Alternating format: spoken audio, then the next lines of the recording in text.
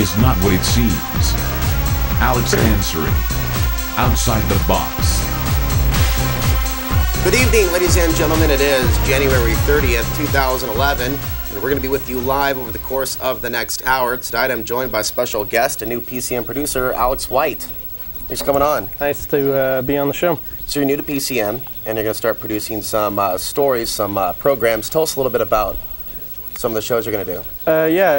It's going to be a kind of a new age look at SNL in Portland. I know we got the Portlandia thing going on, and everyone's kind of hyped about that. But it's definitely going to be a SNL version of SNL that talks about real issues and actually delves into the root problems in this country and the world. Yeah, that's good. So I'm looking forward to that. And PCM, I'm grateful PCM's still around. Oh, for sure. A couple years ago, I was pretty nervous the way things looked with the Comcast expansion. Definitely. I've also heard that they've merged with another corporation. And so the fact that we're here, able to produce shows like this, it's basically a victory. Yeah, it's a gift, honestly, yeah. So you're going to be with me tonight. We're going to talk about a lot of different stuff. You've also been looking at Egypt. For sure. And you see some of the reports coming out, some firing on protesters this week. Yeah, for sure. It's I saw one, like I was telling you earlier, that it's amazing the just what people can capture just with a simple video camera. It's amazing how much stuff's going on right now. Exactly. Yeah, it's all 10 cold. We'll cover a couple basic facts here just to begin this conversation. 150 dead as Egypt tilts towards lawlessness. Egypt was in the grip of increasing lawlessness on Sunday as gangs of armed men helped free thousands of prisoners and looters rampage malls, banks, and jewelry stores. Even as many army men doffed uniforms to join the uprising against the president, Mubarak's 30-year rule that has claimed at least 150 lives in 6 days. We see this one here, China blocks Egypt searches on microblogs. And the interesting thing about Chinese censorship is the fact that it's not limited to China, it's our own country as well. Definitely. I heard a report that said that they were also, I don't know if it was outside of Egypt, the Egyptian government, but the Egyptian government themselves were actually censoring all of the Twitters and they shut Facebook. Down the internet. Yeah. That's very key. So this is important to understand and take a look at what's going on in Egypt, but also pay attention to the victories of where the people do come together and resist tyranny in their own way. In this case, we see people in the military in Egypt that are also against the president. So in some cases, we have a video here we're going to play. Let's go ahead and kick this off tonight, Bill, with track number 1. This is one of many, many YouTube videos. We can see what's going down on the ground in Egypt. And there's some sort of a conflict here between the protesters and the police. Reads here around 9 a.m. on Saturday, January 29th. Egyptian police attempted to clear the square. Police fired shotguns into the area to announce their presence. The protesters moved to challenge the police in the center of the town, in the square. Then the Egyptian military arrives and moves in between the protesters and the police.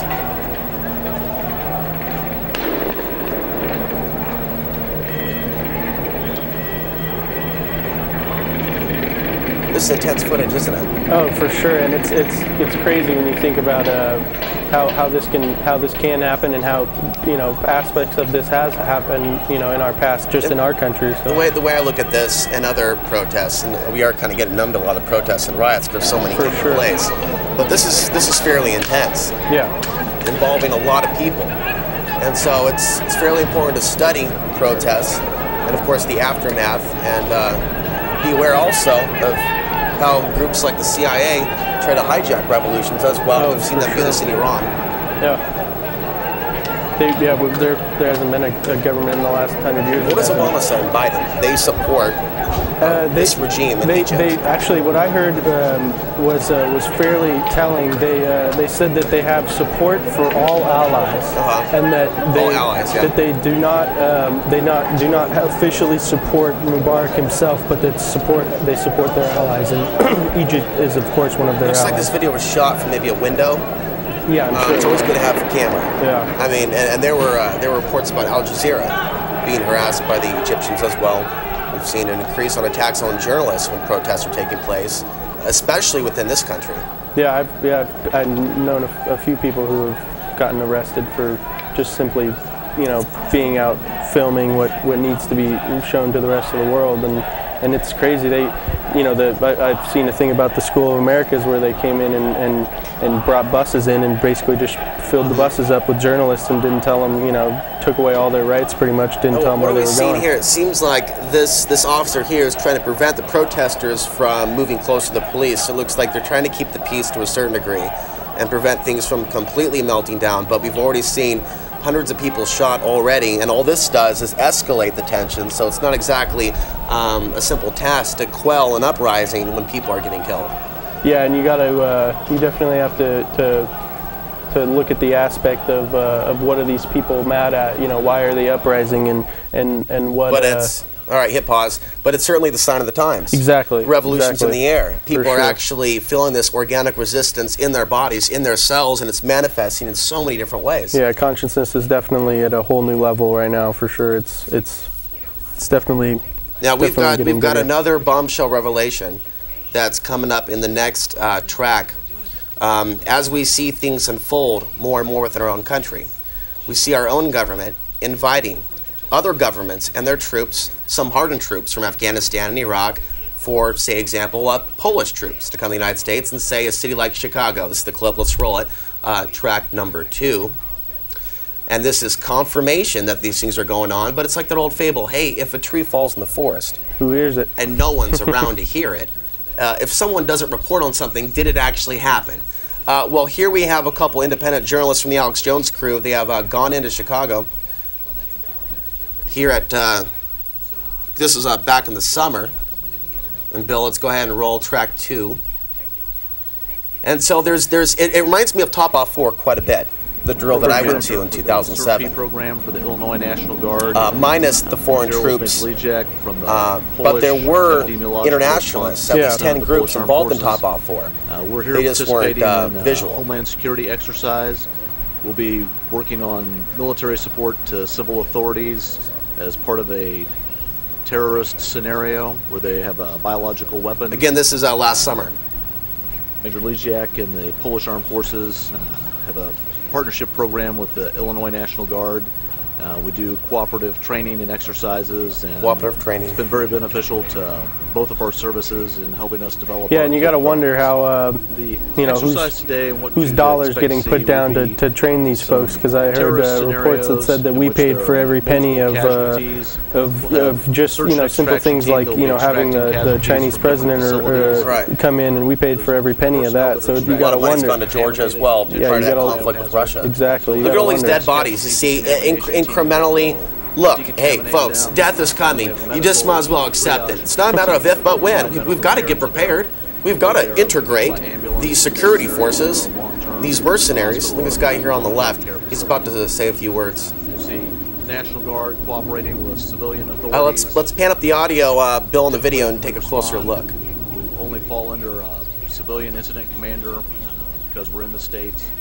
We respond to their needs, their requests. We're basically a force provider and bring specific skills to the table to assist local law enforcement and civil authorities in providing the services and protection to the people in their areas.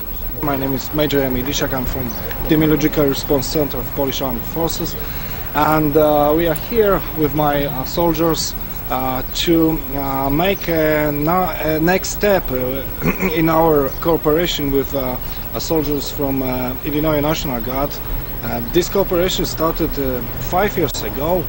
Last year we had a big exercise in Poland, near Warsaw, and this year we have a great opportunity to participate in exercise in Chicago. That's a partnership between Illinois National Guard. Yeah, and people need to realize it's not just the Polish troops. We got troops from. All right, thank you, Bill. From numerous countries that we're training in these types of same exercises, and it's just money down the drain, if you ask me, and just more things that get escalated. I listen to the tone of the voice when people are being interviewed. The pauses, the ums, the nervousness.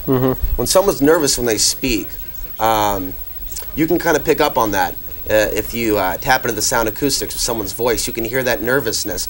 It's also important to study body language of, say, our local leaders, whether it's Mayor Adams or whether it's the president, past and current, and people that are going to be running in 2012, to read the mannerisms and always learn to read the energy coming from the eyes. Very important stuff to do. For sure. We've got pictures of Kissinger, full blown up. You can just see the Rockefeller. I don't know how you can look into those people's eyes and not, see tear and horror and all of the, atrocities that they've committed in the past. It's amazing. We were talking about this one earlier. China blocks Egypt searches on microblogs. And what I want to say about our internet being censored to a certain degree, yeah, we have our opinions out there on YouTube.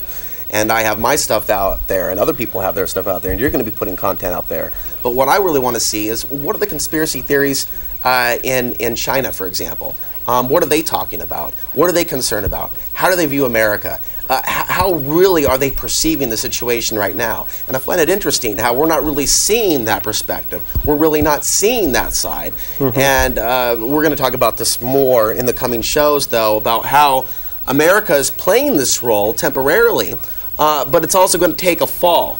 And we're meant to take the fall along with this country, because they're trying to say we owe all this money for all the things that they've done. And then you see this rise of China, not by accident, but by design.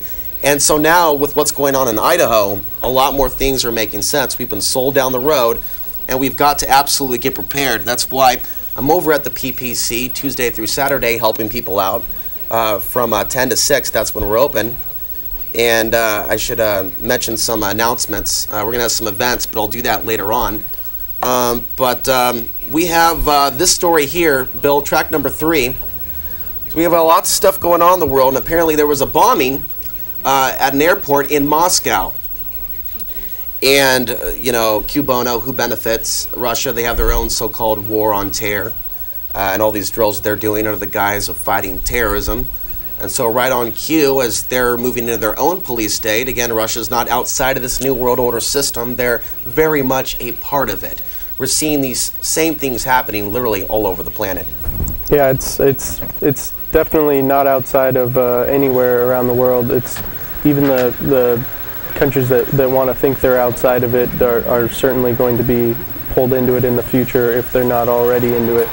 You kind of have to look at what countries have been trying to do against the United States, and what the history has been with how they've helped out the big business in America, and how big business has helped them out, and if they've been committing these things in the past, then who's to say they aren't going to do it in the future?